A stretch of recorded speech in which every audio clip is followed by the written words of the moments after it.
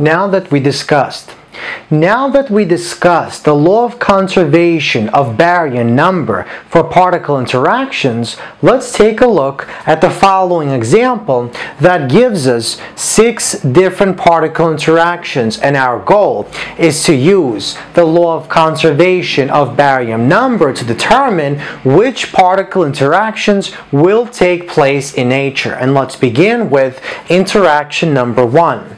So we basically want to use the following table. So this table tells us that for a proton or a neutron, the baryon number is +1, but for their corresponding antiparticles, the antiproton, antineutron, the baryon number is -1, and everything else gets a baryon number of 0.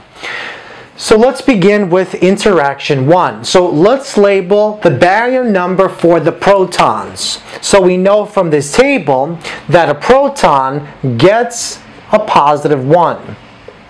Now from that same table, we know that any antiparticle, in this case the antiproton, gets a -1.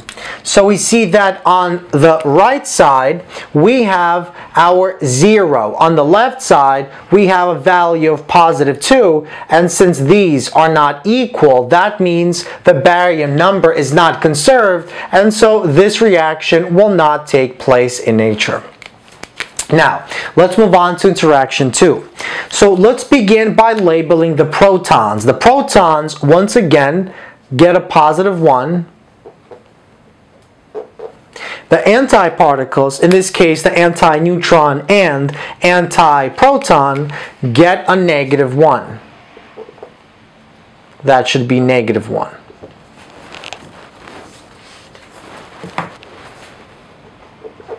So we see that on the left side we have +1, +1, -1, so we have a +1. And is this equal to -1, -1 plus? So this is -1. We see that the baryon numbers are not equal, and so this reaction will not take place in nature. Let's move on to the third interaction. We have a proton interacting with an antiproton, and we produce a proton, an antineutron, we produce a positron, as well as our electron. So let's label the protons. They each get a +1. Let us now label our antiparticles. So we have a -1 and a -1. And then we also have our positron and electron, and because they're part of the everything else category, they both get a 0. So we see that on this side we have a baryon number of 0, on this side we have a baryon number of 0. Since 0 equals 0, this reaction does take place, at least according to the law of conservation of baryon number. Now let's move on to fourth.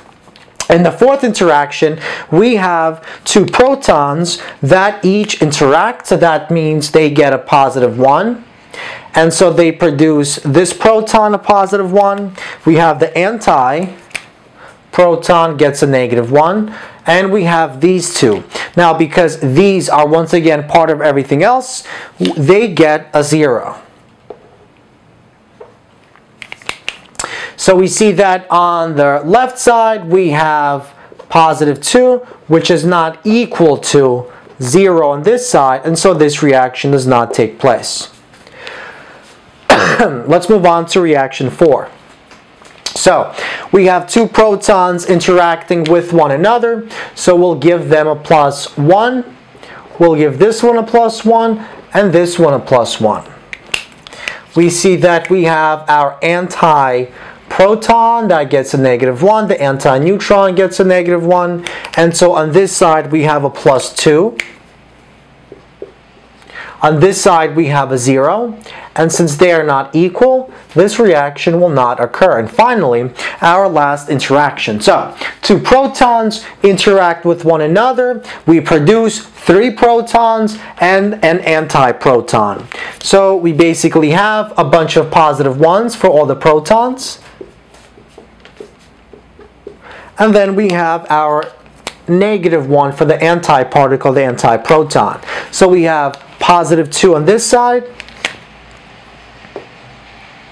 and this is equal to 3 minus 1 or 2. And so this means that this reaction does occur. So basically, out of these 6 interactions, particle interactions, only 2 of them will occur, at least according to the law of conservation of barium number. In interaction 1, 2, 4, and 5, we see that these types of interactions do not conserve the barium number, and so that means they will not take place in nature.